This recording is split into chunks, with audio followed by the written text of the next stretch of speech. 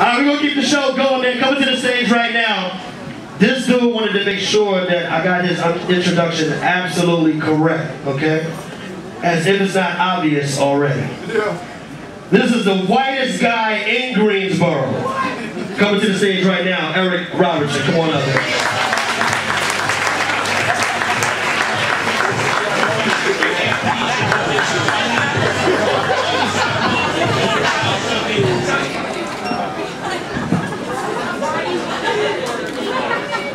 Good evening, ladies and gentlemen. My name is Erik Robertson. You can call me the Crackular Spectacular. When B-Daht first asked me to be the token white guy here tonight, I was excited. It's always been my dream to roast somebody both talented and famous. And until that happens, I get to practice on B-Daht.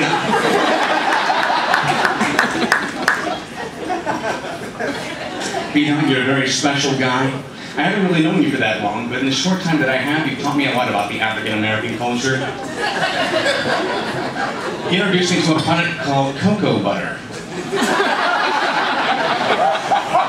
I actually got an opportunity to try it last week, and I gotta tell you, man, I didn't really like it.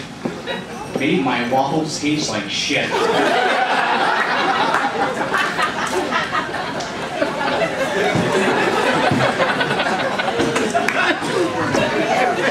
Tell me about a lot about the hip-hop culture as well. He told me all about the Chris Brown and Rihanna situation. I went home and I Googled it myself. I actually came across an old interview with Rihanna back when she was still dating Chris Brown. And I gotta tell you, after watching it, ladies and gentlemen, I really think that whole time that poor girl was trying to cry out for help. But we, the public, just didn't understand what she was trying to tell us. The interviewer asked her, "So Rihanna, tell us, what does Chris Brown like to do in his spare time?" "I don't know. Beats me."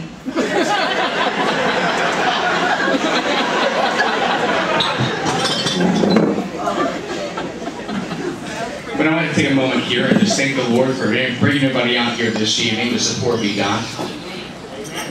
Praise white Jesus.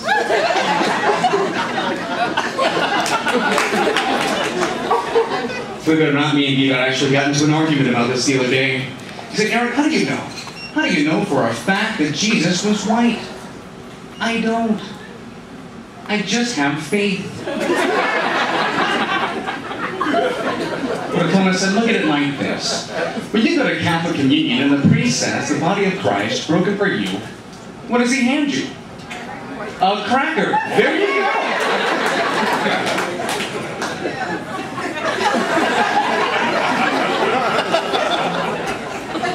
But it really doesn't matter what color Jesus was, ladies and gentlemen, because now Christians of all races are coming together in a rainbow coalition against gay marriage. To prove to everyone, it doesn't matter what your ethnicity is in this nation, just so long as you're not gay. You see, before this, I used to think that black men were more homophobic than white men, but it turns out it's just not true.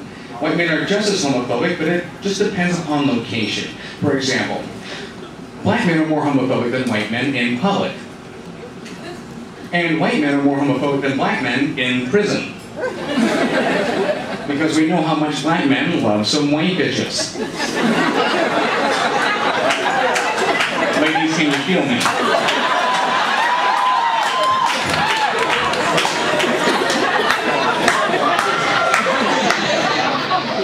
This is why if I ever went to prison, I would join the Aryan Brotherhood.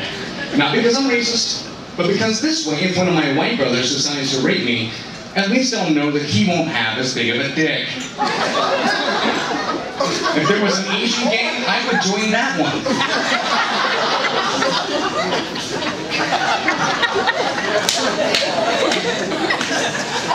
The other day I was talking to B-Daht about what he used to do before he joined, before he got into the radio business. And one of the many jobs he used to have was at McDonald's. And I asked him, I said, why does McDonald's advertise so hardcore to the African-American community? And he told me, because, Erik, Bojangles and KFC just don't have to. He said it.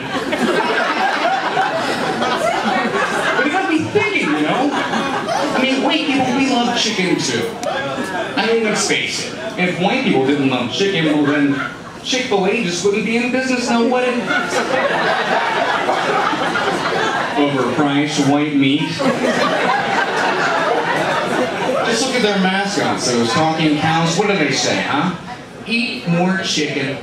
You know they're talking to white people. Because if they were talking to black people, that sentence would end with a question mark. Eat more chicken?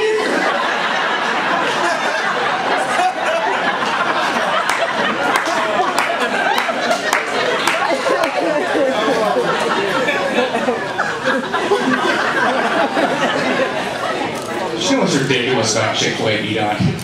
Is that they're closed on Sundays. Nah, no. Anybody ever been up there on a Sunday before? You know, you get all pissed off and you get up there. You have your heart set on number one combo, you know? Just to get up here and discover that the speaker's dead. You get all pissed off, you start yelling at it. Hey, cows! Whose udder do I have to suck to get some freaking waffle fries around here? You know what? That's fine, Chick-fil-A. That's fine. You know, I'll take my ass down to Church's Chicken. Thank God churches are open on Sundays.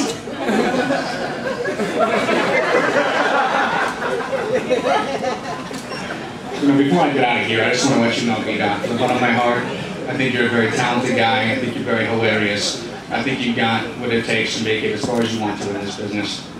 Not shucks, B-Daht. I guess what I'm trying to say, the best son of Dot by a Michael Vick quote. I got a lot of money on you, dog.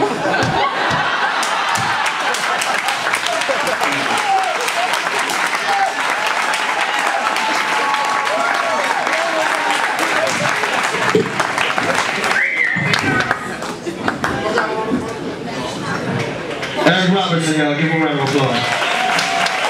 It was pretty funny, right? Y'all thought about not laughing when he started that chicken shit, though, didn't you? I saw Av reaching the purse like, I said, she don't play that, man. She don't play the racist jokes, man. You better get to your car quick, homie.